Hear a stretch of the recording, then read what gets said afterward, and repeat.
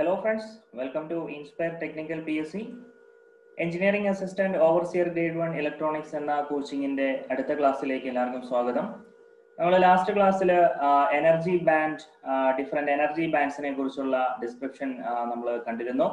അപ്പോൾ ഇന്ന് നമ്മൾ നോക്കാൻ പോകുന്നത് ബേസിക് ഇലക്ട്രോണിക്സിലെ തന്നെ സെമി കണ്ടക്ടേഴ്സ് എന്നുള്ള ടോപ്പിക്കാണ് നമ്മൾ ഇന്ന് ഡിസ്കസ് ചെയ്യാൻ ഉദ്ദേശിക്കുന്നത്. നമുക്ക് അതിലേക്ക് കിടക്കാം. Introductory part ആയിട്ട് semiconductors have their resistivity which is less than insulator and more than conductors. നമ്മൾ ലാസ്റ്റ് ക്ലാസ്സിൽ കണ്ടിരുന്നു.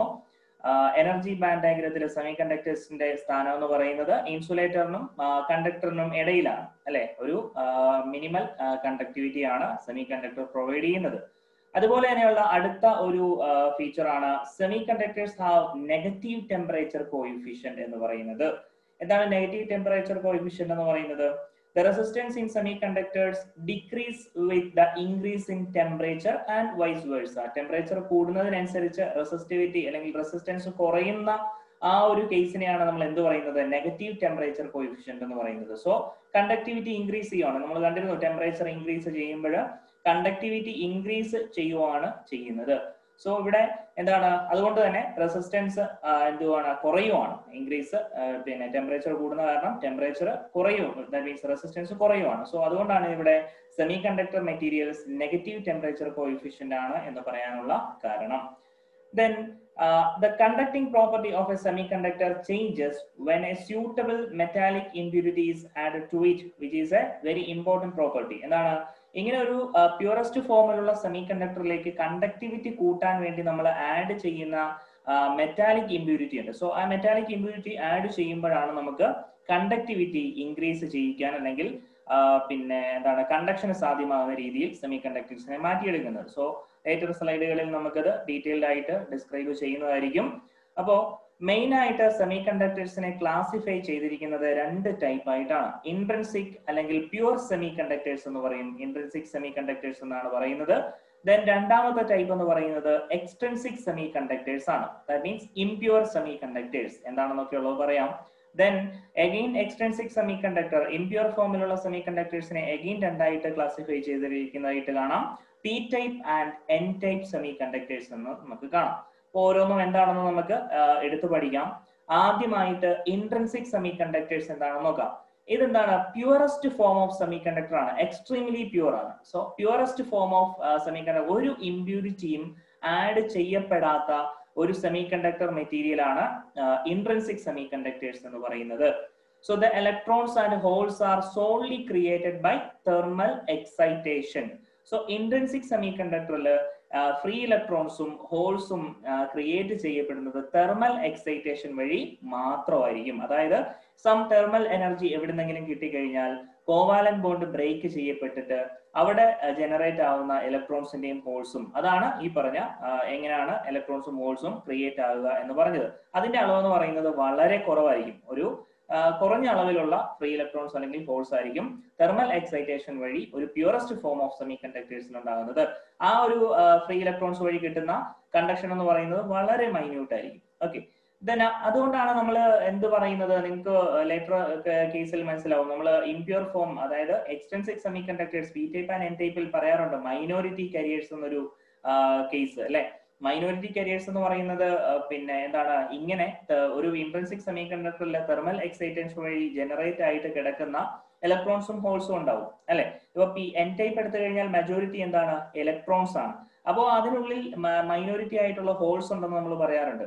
അപ്പൊ അതെന്തുകൊണ്ടാണ്? ഇങ്ങനെ തെർമൽ എക്സൈറ്റേഷൻ വഴി ജനറേറ്റ് ചെയ്ത കുറച്ച് ഹോൾസ് അവിടെ ഉണ്ടാവും. അതിനെയാണ് മൈനോറിറ്റി കാരിയേഴ്സ് എന്ന് പറയാനുള്ള കാരണം. ഓക്കെ, അപ്പൊ നമുക്ക് ലേറ്റർ ആയിട്ട് പറയാം. Then the number of free electrons is equal to the number of holes. Intrinsic semiconductorilla free electronsകളുടെയും ഹോൾസുകളുടെയും എണ്ണം ഈക്വൽ ആയിരിക്കും എന്നുള്ള കാര്യം ഓർക്കുക. Then the conduction capability is small at room temperature. Room temperatureലെ conduction capability വളരെ കുറവാണ് intrinsic semiconductorന്. കാരണം തെർമലി എക്സൈറ്റ് ആയിട്ട് generate ആയിട്ടുള്ള വളരെ കുറഞ്ഞ ഒരു ഇലക്ട്രോൺസും ഹോൾസും മാത്രമാണ് അതിൽ ഉണ്ടാവുക. Then ഔട്ടർമോസ്റ്റ് ഓർബിറ്റിൽ 4 ഇലക്ട്രോൺസ് റിസൈഡ് ചെയ്യപ്പെടുന്ന മെറ്റീരിയൽസിനെയാണ് നമ്മൾ സെമി കണ്ടക്ടേഴ്സ് മെറ്റീരിയൽസ് ആയിട്ട് എടുക്കുന്നത്. That means purest form of semi conductor materials ആയിട്ട് എടുക്കുന്നത് ഓർബിറ്റൽ ഔട്ടർമോസ്റ്റ് ഓർബിറ്റൽ 4 ഇലക്ട്രോൺസ് വരുന്നതാണ്. 14th ഗ്രൂപ്പ് എലമെന്റ്സ് ആണ് നമുക്ക് മെയിൻ ആയിട്ട് intrinsic semi conductor purest form of semi കണ്ടക്ടറിന് വേണ്ടി എടുക്കാറുള്ളത്. സോ 14th ഗ്രൂപ്പിൽ വരുന്ന എലമെന്റുകളാണ് കാർബൺ, സിലിക്കൺ, ജെർമേനിയം പോലുള്ള മൂലകങ്ങൾ. അപ്പൊ ഇതിൽ ഔട്ടർമോസ്റ്റ് ഓർബിറ്റിൽ എന്താണ് എത്ര ഓർബിറ്റുകളാണ് റിസൈഡ് ചെയ്യുന്നത്? മീൻസ് എത്ര ഇലക്ട്രോണുകളാണ് റിസൈഡ് ചെയ്യുന്നത്?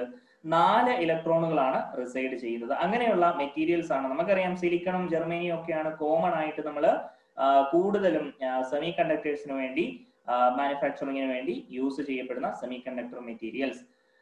അപ്പൊ അതാണ് പ്യൂറസ്റ്റ് ഫോം ഓഫ്, അതിനെയാണ് നമ്മൾ ഇൻട്രിൻസിക് സെമി കണ്ടക്ടർ എന്ന് പറയുന്നത്. ഔട്ടർമോസ്റ്റ് ഓർബിറ്റിൽ 4 ഇലക്ട്രോൺസ് റിസൈഡ് ചെയ്യുന്ന എലമെന്റുകളാണ് ഈ പറഞ്ഞ 14th ഗ്രൂപ്പിലുള്ള കാർബൺ, സിലിക്കൺ, ജെർമേനിയം പോലുള്ള എലമെന്റുകളാണ് നമ്മൾ purest form of semi conductor എന്ന് പറയുന്നത്.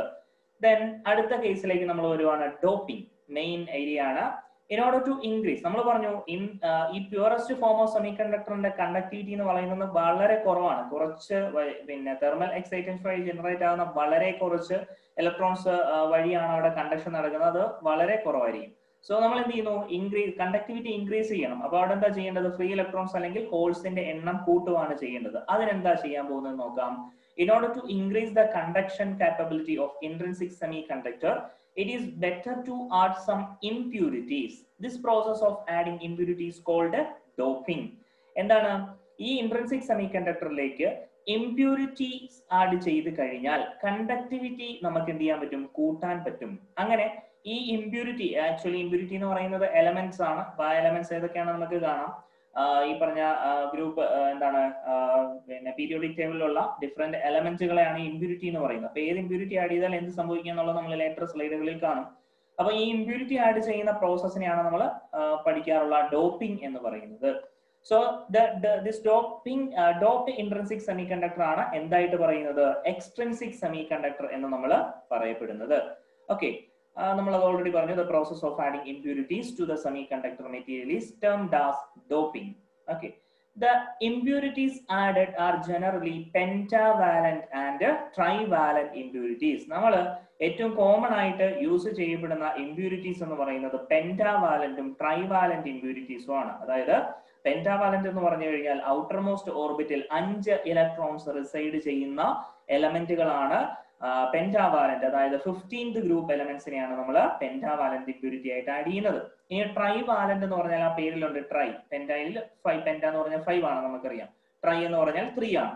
ഔട്ടർമോസ്റ്റ് ഓർബിറ്റിൽ 3 ഇലക്ട്രോൺസ് റിസൈഡ് ചെയ്യുന്ന എലമെന്റുകളെയാണ് നമ്മൾ എന്ത് ചെയ്യുന്നത്? ഈ ട്രൈവാലന്റ് ഇംപ്യൂരിറ്റീസ് ആയിട്ട് ആഡ് ചെയ്യുന്നത്. 13th ഗ്രൂപ്പ് എലമെന്റ്സിനെയാണ് നമ്മൾ മെയിൻ ആയിട്ട് ട്രൈവാലന്റ് ഇംപ്യൂരിറ്റീസ് ആയിട്ട് ആഡ് ചെയ്യപ്പെടാറുള്ളത്. അപ്പൊ നമുക്ക് അതിന്റെ ഡീറ്റെയിൽസിലേക്ക് പോവാം. ആദ്യമായിട്ട് പെന്റാവാലന്റ് ഇംപ്യൂരിറ്റീസ് നോക്കാം. ഓക്കെ, 5 ഇലക്ട്രോൺസ് ആണ് ഇതിന്റെ ഔട്ടർമോസ്റ്റ് ഓർബിറ്റിൽ റിസൈഡ് ചെയ്യപ്പെടുന്നത്. 5 വാലൻസ് ഇലക്ട്രോൺസ് ആണ് ഈ പെന്റാവാലന്റ് ഇംപ്യൂരിറ്റി അല്ലെങ്കിൽ പെന്റാവാലന്റ് എലമെന്റുകൾ ആയിട്ട് നമ്മൾ എടുക്കുന്നത്. ഇതിന് എക്സാമ്പിൾ ആണ് നോക്കുക. ഇതെല്ലാം എന്താണ്? 15th ഗ്രൂപ്പ് എലമെന്റ്സ് ആണ് എന്നുള്ള കാര്യം ഓർക്കുക. പീരിയോഡിക് ടേബിളിലെ 15th ഗ്രൂപ്പ് എലമെന്റ്സ് ആണ്. ആഴ്സനിക്, ആന്റിമണി, ഫോസ്ഫറസ്, ബിസ്മത്ത്, ഇതുപോലുള്ള ഈ പറഞ്ഞ എലമെന്റ്സ് എല്ലാമാണ് നമ്മൾ പെന്റാവാലന്റ് ഇംപ്യൂരിറ്റീസിന് വേണ്ടി എടുക്കുന്നത്. ഇതിന്റെ എല്ലാം ഔട്ടർമോസ്റ്റ് ഓർബിറ്റിൽ 5 ഇലക്ട്രോൺസ് ആണ് റിസൈഡ് ചെയ്യപ്പെടുന്നത്. So the pentavalent atom is called donor atom എന്നറിയപ്പെടും. കാരണം എന്താണെന്നുള്ളത് നമ്മൾ പഠിക്കും ലേറ്ററിൽ. Because it donates 1 electrons to the conduction band of pure semi conductor atom.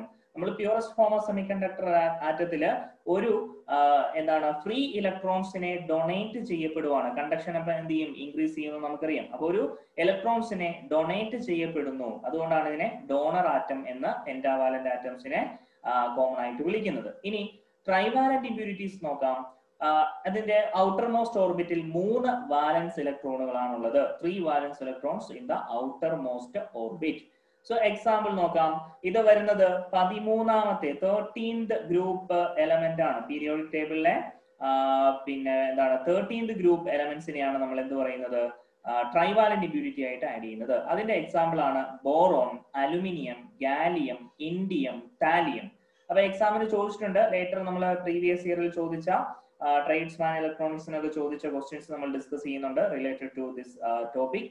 അപ്പൊ ഇവിടെ boron, aluminium, gallium, indium, bag it എന്ന് ഓർത്താൽ മതി. ഒരു ഷോർട്ട് ഫോമില് ബാഗ് ഇറ്റ്, അതായത് BAG bag, and IT Indian, thallium. അപ്പൊ ഇത് ഓർത്തിരുന്നാല് ബാക്കിയുള്ളത് കോമൺ ആയിട്ട് വരുള്ളൂ നമ്മുടെ ഓപ്ഷനിൽ. ആഴ്സനിക്, ആന്റിമണി, ഫോസ്ഫറസ്, ബിസ്മത്ത്, ഇത് നമ്മൾ ഓൾറെഡി പഠിച്ചിട്ടുണ്ട്. അപ്പൊ ഇവിടെ ബാഗ് ഇറ്റ് എന്ന് ഓർത്തിരുന്നാൽ അത് ട്രൈവാലന്റ് ആണെന്ന് ഓർത്തിരിക്കുക. Bag it, that means boron, aluminium, gallium, Indian, thallium.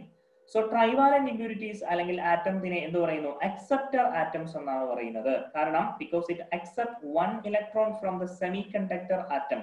എന്താണ്? സെമി കണ്ടക്ടർ ആറ്റത്തിൽ നിന്ന് ഒരെണ്ണം സ്വീകരിക്കാൻ റെഡി ആയിട്ടുള്ള ഒരു ആറ്റമാണ് ഈ പറഞ്ഞ ട്രൈവാലന്റ് ആറ്റം. അതെന്താണെന്ന് നമ്മൾ പഠിക്കും, അതിനുള്ള കാരണം എന്താണ്. അതിനാണ് അക്സെപ്റ്റർ ആറ്റം എന്നുകൊണ്ട് ഉദ്ദേശിക്കുന്നത്. ദെൻ നമുക്കിനി എക്സ്ട്രിൻസിക് സെമികണ്ടക്ടറിലേക്ക് കിടക്കാം. An impure semiconductor which is formed by doping A pure semiconductor is called extrinsic semiconductor. നമ്മളിപ്പോൾ പഠിച്ചു ഡോപ്പിംഗ് എന്ന പ്രോസസ്സ് വഴി ഇമ്പ്യൂരിറ്റീസ് പ്യൂർ സെമികണ്ടക്ടറിലേക്ക് ആഡ് ചെയ്തിട്ട് കിട്ടുന്ന മെറ്റീരിയൽസിനെയാണ് നമ്മൾ എക്സ്ട്രിൻസിക് സെമികണ്ടക്ടേഴ്സ് എന്ന് പറയുന്നത്. അതിൽ 2 ടൈപ്പ് നമ്മൾ കണ്ടിരുന്നു, N type സെമികണ്ടക്ടറും P type സെമികണ്ടക്ടറും. Okay, അപ്പൊ എന്താണെന്നുള്ളത് നമുക്ക് ഡീറ്റെയിൽഡ് ആയിട്ട് നോക്കാം. N ടൈപ്പ് എന്താണ്, P ടൈപ്പ് എന്താണെന്നുള്ളത്. സോ N ടൈപ്പ് ആദ്യം നമുക്ക് കൺസിഡർ ചെയ്യാം. സോ N ടൈപ്പ് എന്ന് പറയുന്നത് നോക്കുക, A small amount of pentavalent impurities added to a pure semiconductor to result in N type extrinsic semiconductor.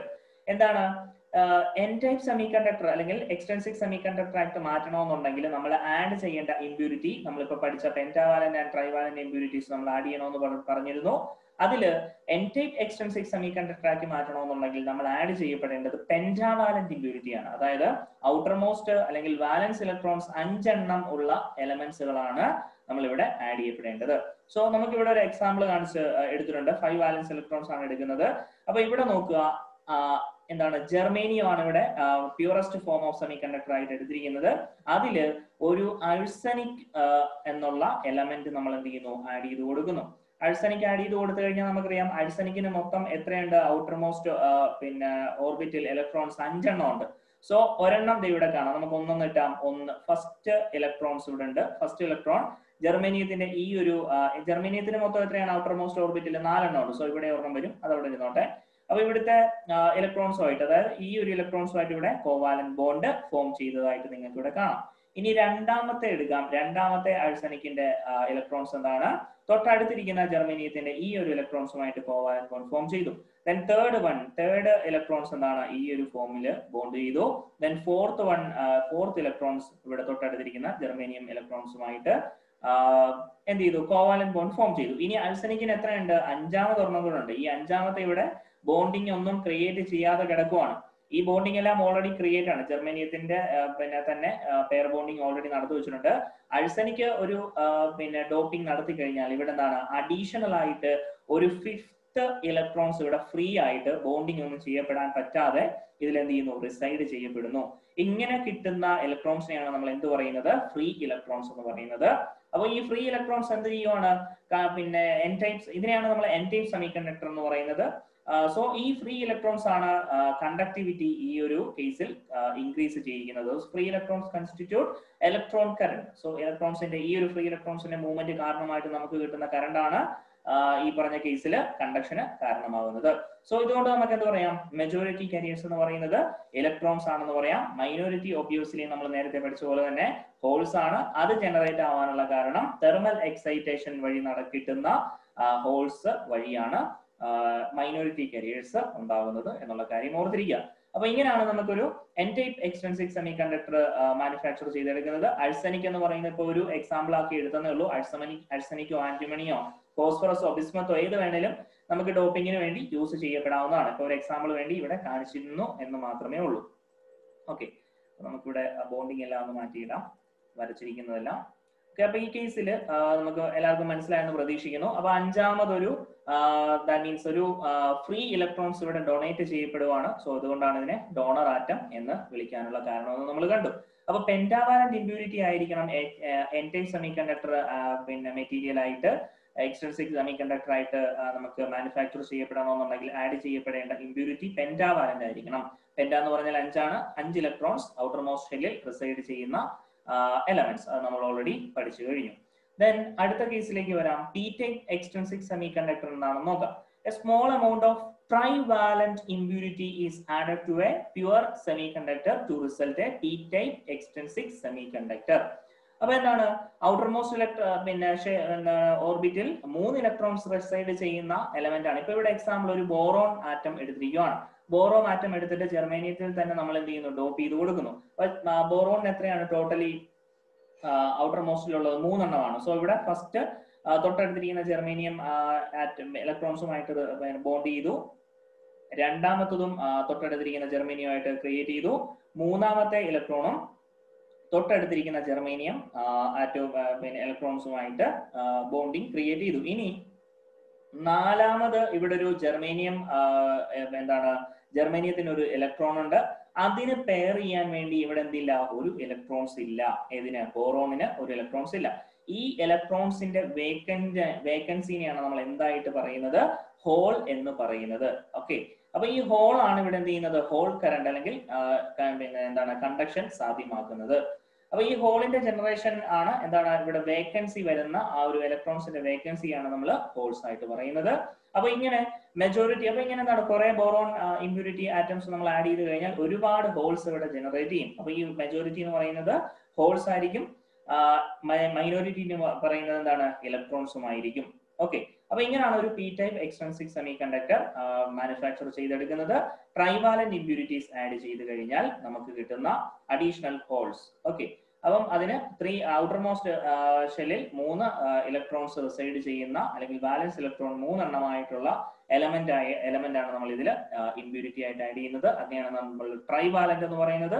അത് 13th ഗ്രൂപ്പ് എലമെന്റ്സ് ആണ് നമ്മൾ കണ്ടിരുന്നു. ബാഗിറ്റ് എന്നുള്ള ഷോർട്ട് ഫോമിൽ നമ്മൾ ഓൾറെഡി പഠിച്ചു കഴിഞ്ഞു. ദെൻ നമുക്ക് ഇനി പ്രീവിയസ് ഇയറിൽ ചോദിച്ച കുറച്ച് questions related to the semi conductor area നമുക്ക് നോക്കാം.